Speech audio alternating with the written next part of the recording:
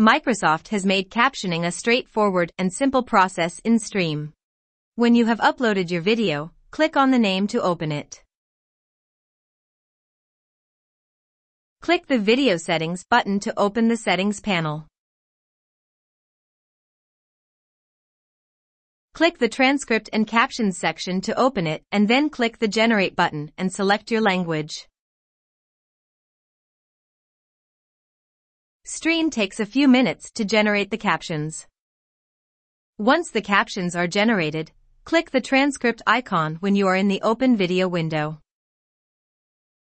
As the author of the video, you will be able to edit the captions by clicking the pencil edit icon that appears when you mouse over a section.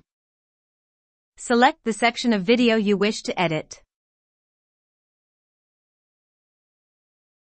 Edit the video as you would in a text editor and click Done.